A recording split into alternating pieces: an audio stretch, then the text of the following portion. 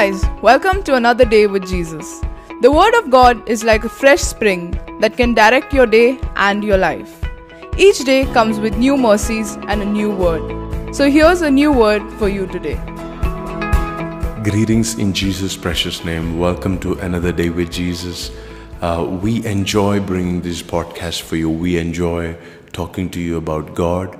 We enjoy revealing Jesus to you in a fresh light. We enjoy bringing the presence of the Holy Spirit to you on a daily basis through these audio devotionals. If you are blessed, if you have a prayer need, do reach out to us. My email ID is info@pastorpriji.com. Write to me and let me know what is it that spoke to you. If you have any questions, feel free to ask us, and we would love to answer those things in the podcast. We would love to minister to you through these audio devotionals. We've been studying on the topic of praying in the Holy Spirit, how important it is for us to pray and depend on the Holy Spirit when we are praying. We've been discussing that this entire week. Let's go to 1 Corinthians chapter 14, verse 14 and 15. Yesterday, Apostle Paul said this in Romans 8, that there are prayers that I cannot utter with my own language and with my own understanding, and I need the help of the Holy Spirit. And if you understand this well, in the first century church, something powerful happened from Acts chapter 2. The Holy Spirit was poured out on people and they started speaking in tongues. They started speaking in a language that was unknown to them, even ununderstandable for them. Not even they who were speaking were able to understand what they were speaking.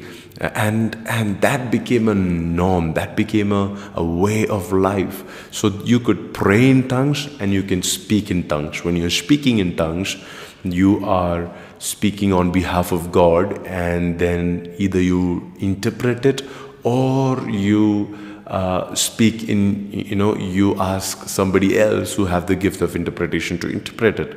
But then there was also praying in tongues. Praying in tongues doesn't need interpretation. Praying in tongues is for God. It is between your spirit and God's spirit. And the Bible says this in 1 Corinthians 12 and 14, how when you pray in tongues, you edify yourself. Because it's a prayer that you don't understand, but God understands, and God hears, and God is listening to your prayer, and God is helping you in your moment of weakness, and God is edifying and strengthening you. So let me read what Apostle Paul says in 1 Corinthians 14, verse 14 and 15. It says, "For if I pray in tongues, my spirit is praying, but I don't understand what I am saying. Well then, what should I do? I will pray in the Spirit, and I will also pray in words that I understand. I will sing in the Spirit, and I will also sing in words that I understand." So Apostle Paul is saying, hey, you know what, this is the challenge that many people have with praying in tongues, is the fact that you don't understand it. It doesn't make sense to you. So does it mean that you stop praying in tongues? No, he's saying, hey, I'm not stopping you from praying in your own language and in praying in words that you can understand. That is absolutely fine for you to do. I do the same. I sing and I pray and I speak in knowledgeable, understandable words. Words that I can understand and people around me can understand, and words that make sense to my mind. I do that. But that doesn't mean that it is at the cost of compromising my prayer in the Spirit. He says, I pray in the Spirit as well. I pray in tongues as well. I sing in tongues as well. When Apostle Paul was saying that I pray in tongues, what he was saying is, I am praying in the Spirit. He said it like this. He says, for if I pray in tongues, my spirit is praying, but I don't understand what I am saying. In other words, what Paul is saying is, this is not a prayer from my head knowledge. This is not a prayer from my book knowledge. This is not a prayer from my experience or based on my greatest need or desire at this particular point of time. This is a prayer from the Spirit. This is a prayer from what I am receiving in the Spirit. I am releasing it upon you right now. And that kind of prayer brings a lot of fruit.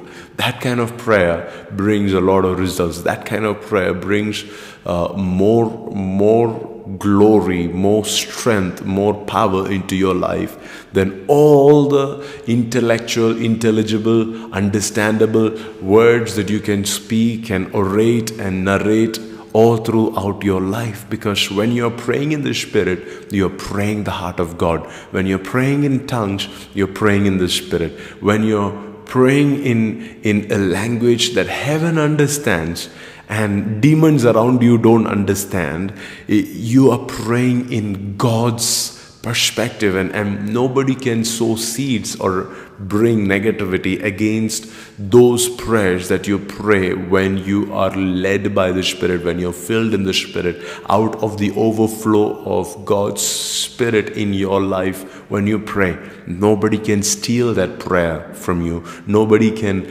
take away the answer to your prayer. If you are saying, Pastor, I don't have this gift of speaking in tongues, it's very easy. All you need to do is ask the Holy Spirit to fill you on a daily basis.